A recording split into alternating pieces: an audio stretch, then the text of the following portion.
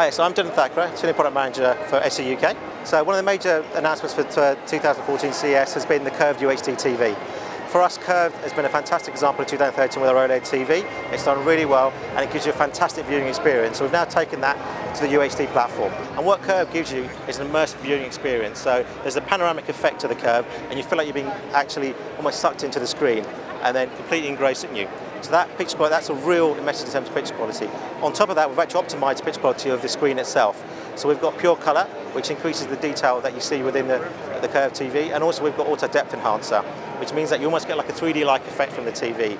So actually, it's the ultimate viewing experience. So we've got some concepts of where TV may be going in the future. So for instance, you've got our bendable UHD TV, which goes from flat to curve.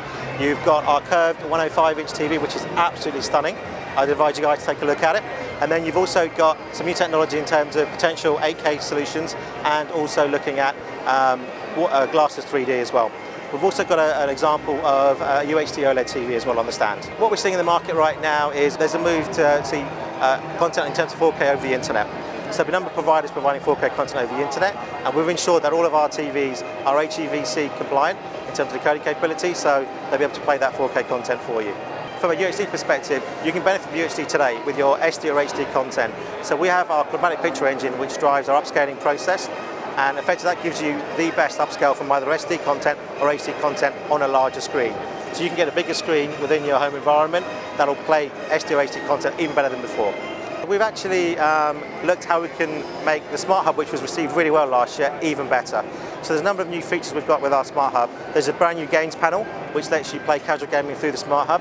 There's Multi-Link, which actually takes the screen and splits it into either 2 or 4, depending on the TV model that you purchased, and lets you view your live TV content, and then contextually automatically populates either a web browser for similar content, or actually a YouTube or a video feed like that, so you can watch other content while watching your main TV screen.